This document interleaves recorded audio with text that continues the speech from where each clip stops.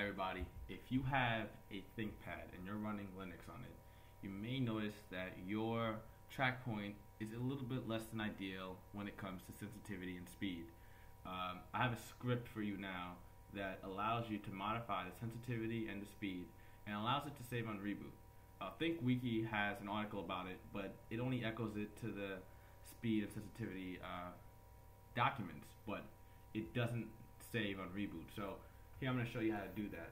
First thing you want to do is you want to create a text file called 10-trackpoint.rules. Of course, all this will be in the description. You want to enter in this script right here. This, of course, will also be in the description.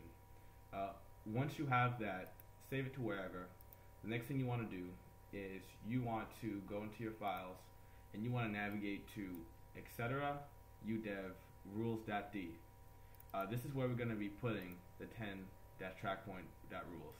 Next thing you want to do is you want to type in sudo cp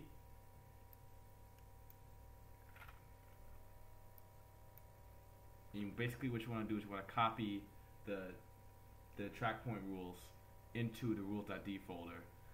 I'm not going to present to already have it there, and once you have that, it should be done. You should be perfectly fine.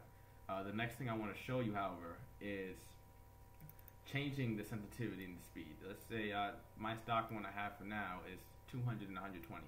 See, I think this is a perfectly fine speed for me. However, these values can go up to 255.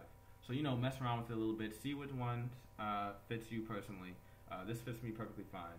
And yeah, hope you enjoyed this video.